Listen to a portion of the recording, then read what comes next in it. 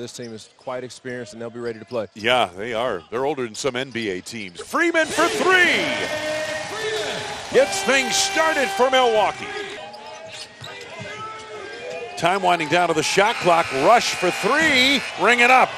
Wow. Cold-blooded. Rand skips it over to KP in the corner. Step back for three. Ring it up. Lovelace, the freshman out of Brown Deer. Down low, good pass and a nice cut by McBride. Kick to the corner, Freeman got a flyby on the drive. Into Bull for the flush. To take a 5-point lead, their biggest of the night.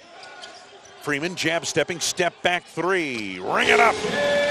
I have my coaching hat on there as a fan. You don't want to see any stops. Oh.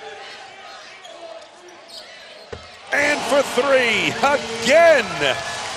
And again, defense extended by Youngstown. Quick release, Mello stored, and Kello connecting. You're watching the Horizon League. Two best teams in the Horizon League right now. Freeman, beautiful move on the baseline.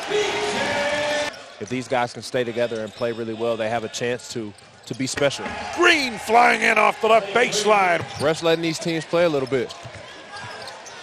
Freeman sets up Browning for three. Ring it up. Back tapped rebound, chased down by Pullian. Pullian on the drive, whirling into the lane. In on Cohill for two. Rand has it, goes right back up. Rand gets it back.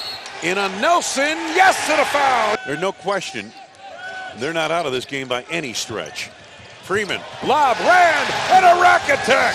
McBride, and now here comes McBride on the drive. Sets up in the corner. The three by Nelson is good. Having a good game offensively.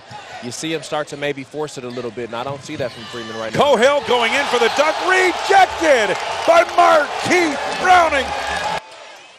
Wayne, I wondered how they would guard him in the second half, and he did not see a double team at all. Freeman on the follow. And he's taking advantage of it. Time winds down. Milwaukee maintains its hold on first place.